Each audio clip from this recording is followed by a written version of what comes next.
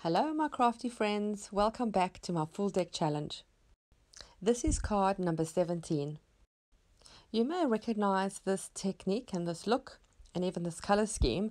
I very recently uploaded an art journal page video using the same and I absolutely loved the way it turned out. So I thought I will do it again on one of my playing cards. So it's just on a smaller scale but has the same great effect. I start by adding my collage pieces. I really love this floral with the purples and the turquoise, so I'm using that again. And then I've got some complementary other pieces that I think match really well. It's a small card, so you don't need a lot of paper. Just little offcuts that you have from other projects that you finish are perfect. I'll glue all this down with Mod Podge and then I also put Mod Podge over the collage pieces. Now I'm adding some gesso. I'm just using my finger for this and I'm concentrating the gesso mainly on the joinings of the paper, there where they overlap. I'm doing a soft covering of it over the rest of the paper, but I don't want the whole thing at the same tone. So I want it darker in certain areas where the paper overlaps and lighter in the other areas.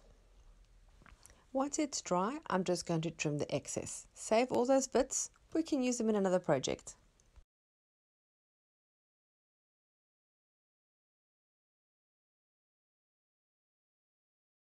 I'm now going to do some stenciling with some white texture paste. The stencil is from Kmart here in Australia. You could cover the entire card, but I'm not going to. I'm just doing about 2/3 of it. I like when the card has got different areas that have got different techniques or designs. I don't like always everything to be flat and the same. That is why I've just put texture paste just in a certain part. The paint I'm going to use to color is just acrylic paint. This color is called burgundy, and I just apply a little bit of the paint to the card, a little bit watered down, and then I use a spray bottle to spray it, and as you can see it waters it down more and then the color flows and it flows in between all the grooves of the stencil. I like the unevenness that the paint takes. It's a really darker area and then some lighter areas, and I'm just going to work some darker areas too. I like it uneven and you sort of just let the paint do its thing. You don't control it too much. I love the effect it leaves on its own. I do dab the really big puddles because those might take a while to dry or just make it soggy, but leave it to flow. You can control some of it, but it's really nice when it just does its own thing.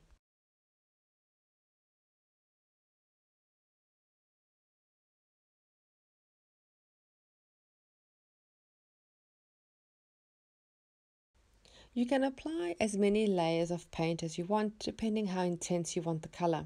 I do like a good contrast in my colors, so I'm adding some more of the darker burgundy. I'm going to use the word contrast again. I'm going to add some more contrast by adding some more texture paste through a different shaped stencil. This stencil is from AliExpress.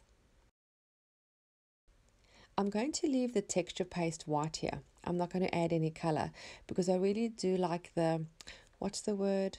Oh yes, contrast.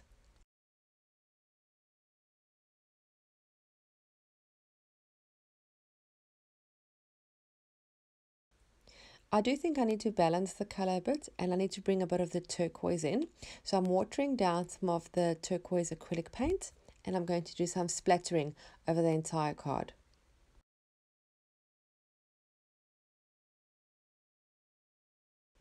Once the card is dry, I'm going to embellish a little bit.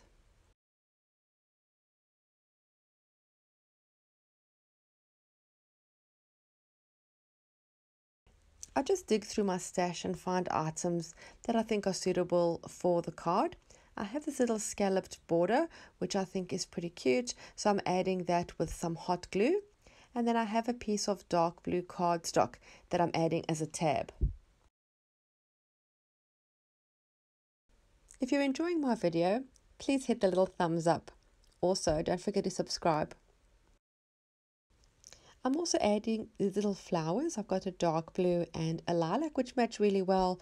Like I said, they're just part of my stash that I've had for a while, and I attach those also with the hot glue.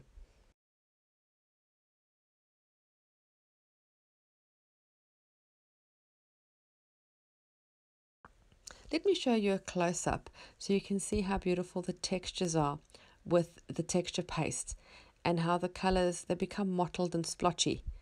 But I really love that effect. Thank you so much for watching my video. I do hope you enjoyed it, and I hope you were inspired to create your own altered playing cards. You can follow my techniques or you can do your very own. Just have fun creating. I'll see you again soon. Bye.